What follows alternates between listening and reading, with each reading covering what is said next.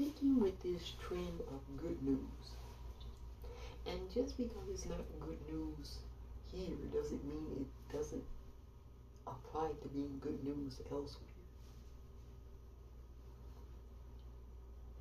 We could very much have good news going on if folks wanted to.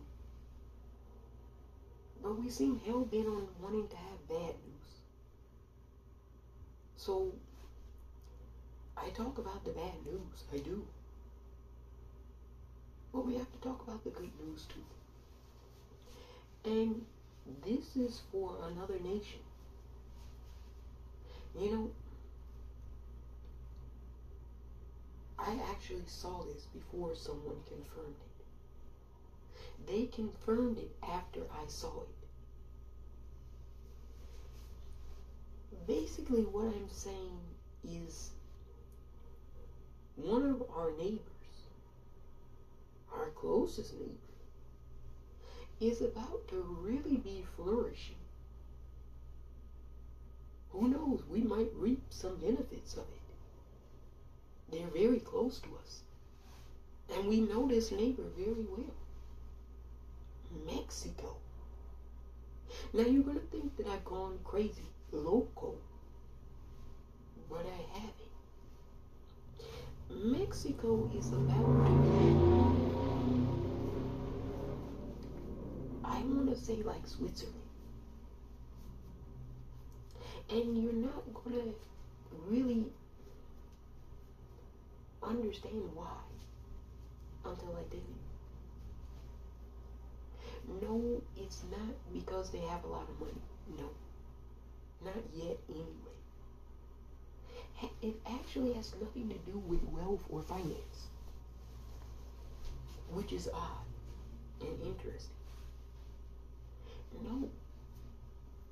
It has to do with population and a quirk of population. You see, Mexico has a very young population. A lot of its people are between the age of 18 and 35. It's a very young population of people. Now, you say, what does that have to do with anything? It's just some young people. You have to see young people like an investment. And a lot of older people don't understand this concept. You see, young people, they're young. So they haven't done all the things you've done. They haven't made all the mistakes you've made. And they're eager to do things. So when you have a young population, wherever it is, you're really sitting on a treasure trove. And a lot of countries are sitting on treasure troves. But it just so happens Mexico, I think, is going to really flourish. And we're going to start hearing and seeing it next year, very soon. January. You're going to start hearing about Mexico doing very well. And then you're going to start hearing about stories of Mexico youth, young people in Mexico, starting businesses, startups, all kind of innovative stuff. It's going to be happening in Mexico.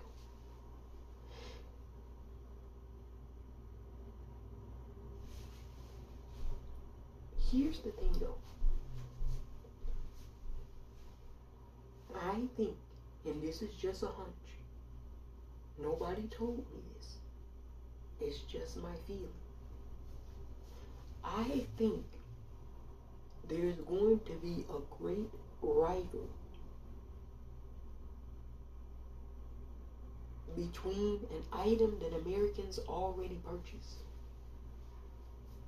and something made in Mexico. I already know what I think it is. I have my thoughts on what it is. But I think a lot of Americans are going to want to buy this in Mexico instead of America when they see it. And that's the thing. That's what you're you're going to see a lot of investment. You know, Mexico with youth, because young people want to do things differently too. See, that's another thing that people overlook. They say you can't teach an old dog new tricks. And this is true.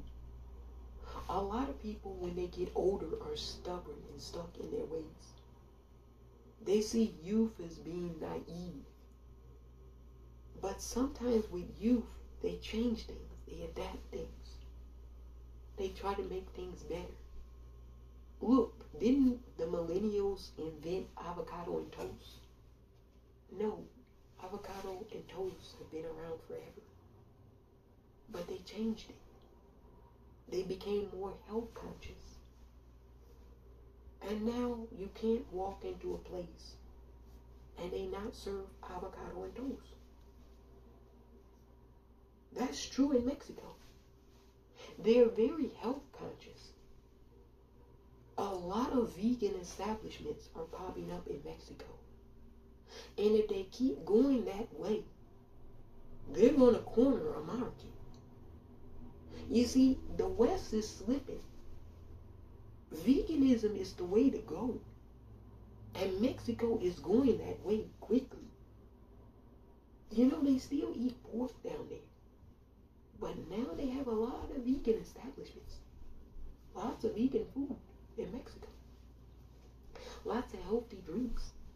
They're going back to the fruits, the natural fruits, the papaya, mango, cantaloupe, pineapple, oranges, apples. And they're mixing it with a lot of different nutrients. Turmeric, cayenne. This is what they're doing. They're experimenting. They're innovating. They're creating. Because they're young. And they're ambitious. See, this is another thing. There's a hidden secret weapon that they have. All the young people in Mexico are ambitious. They want to do something. Something beneficial to their nation, their community, and the world. When you have that kind of dynamo, you're going to pop eventually. You're going to make it. So you're going to hear about a lot of Mexican citizens who are going to become millionaires next year. And I know what you're thinking. You're saying, oh, they're just a millionaire. That's nothing. Every billionaire started off as a millionaire. A lot of Mexican citizens are going to come out of poverty. They're going to create a lot of innovative things. They're going to change a lot of things. And that's going to make the country profitable, very profitable. And they're going to have a lot of power to say so.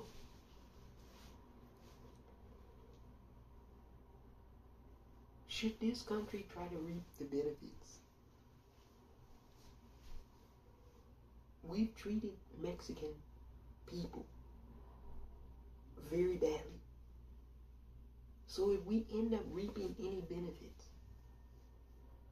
it won't be because we deserve it. It'll be because Mexican people don't hold grudges like Americans. Look, a lot of Mexican people are going to say, Americans want to buy this. So we're selling it to the Americans. And they're going to sell it at a cheaper rate than you can find it in America. Look at what's happening already. A lot of people are going to Mexico from America. Young people. And they're staying down there living in Airbnbs for 3 months, 4 months. And then some of them are saying, we like it down here. The weather's nice. The people are friendly. The cerveza is good. The party scene is a little blah. But it'll get there. But they like it. And they're wanting to stay longer.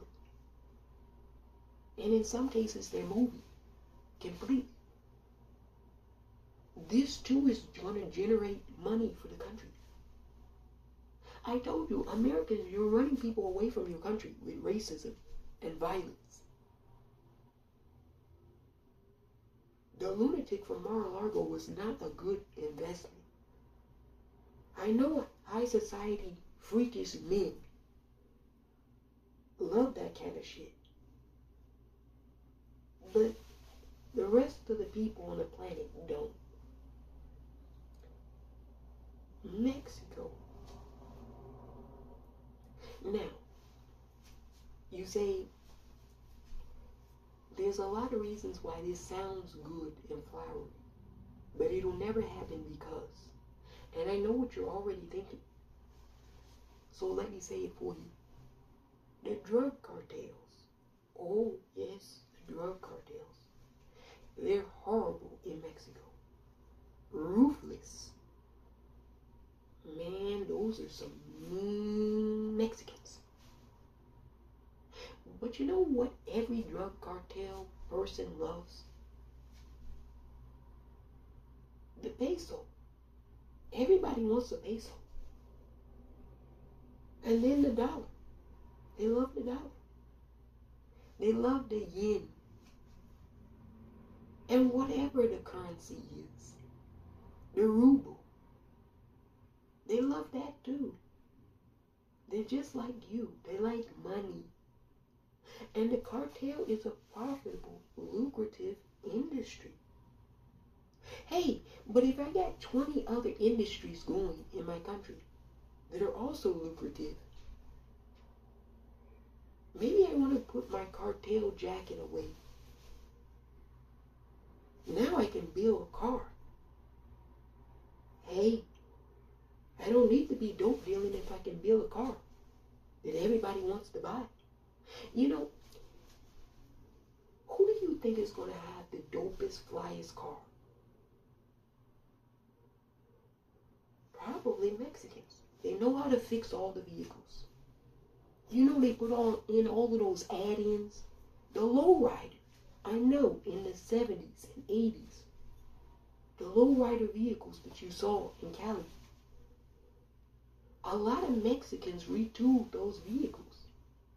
Put in the big bass and speakers, the big wheels, the chrome, the designs. Those were Mexican Americans. The Chicanos. Now, think about this.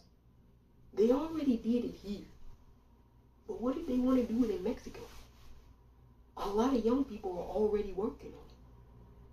Oh, yes. Food, cars, currency, everything, entertainment, everything is getting worked on in Mexico. They have some good clothes. And they play diverse music. Africana. They play that kind of stuff. Afro-Caribbean music in Mexico? I said, hell no. Until my friends started blaring it. I said, now they're playing J-Lo and Bieber and Taylor Swift in Mexico? They said, yeah.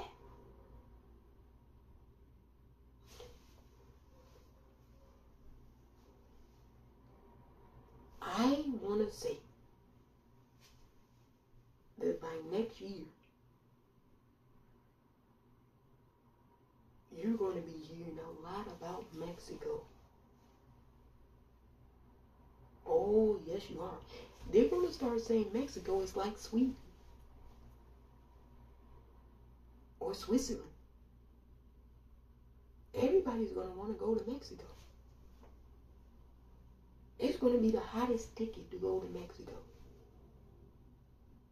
Sure, you're going to have a few cartel people, but then when people start to see what's happening, oh, they're going to like what they see. You know, Men's Warehouse, they say the suit when you see it. You're going to like the way you look. They guarantee it, right?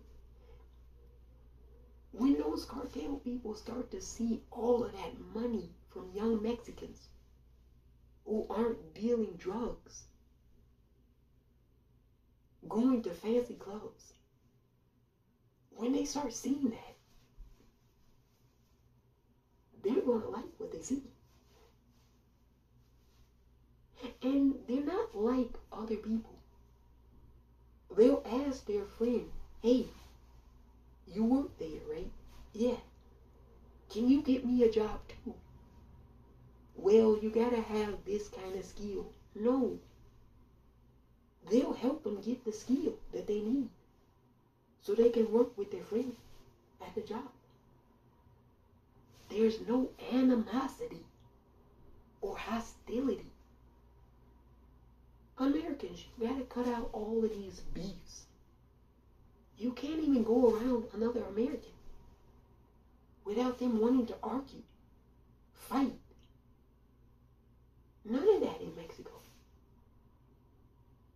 You were a drug dealer and you were gangbanging against each other because you didn't have money to feed your kids. Now they got two industries in your community that are hired. They'll pay you a good salary. Benefits. And you don't have to worry about getting shot up. Hey, you're both going to probably apply for that job, right? Mexico is going to be booming. I don't say things that I don't know already. I hope we reap some of the benefits by we Americans. But they don't deserve to give you shit, Americans, because you mistreat people. But they're nice and they don't hold grudges. And whatever their success is going to be, we're going to reap a lot of the benefits.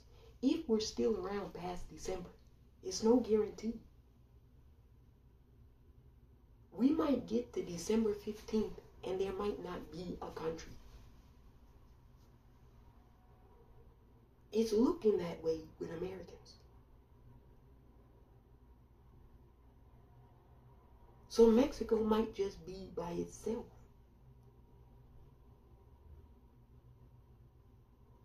Now some advice for the Mexican people.